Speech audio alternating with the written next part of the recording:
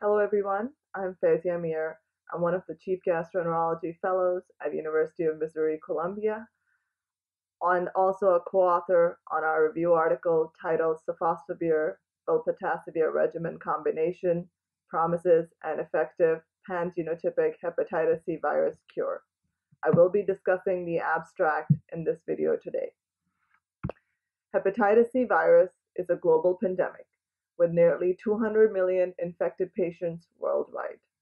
Hepatitis C virus is the most common blood-borne infection in the United States with numerous health implications, including liver fibrosis, cirrhosis, and hepatocellular cancer.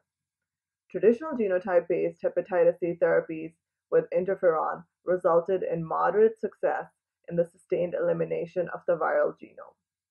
As you know, recent clinical trials of the once-daily combination therapy with sofosbuvir and velpatasvir resulted in a sustained virological response of 95%. This was regardless of prior treatment experience or presence of cirrhosis. Patients additionally reported fatigue improvement, mental and emotional well-being improvement, and improvement in general health after completing the combination therapy.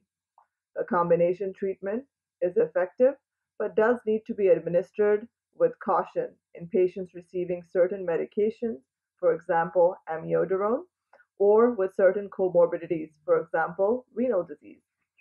In this review, we will highlight the important points regarding safety and efficacy of this oral combination regimen for all HCV genotypes. I thank you for your attention.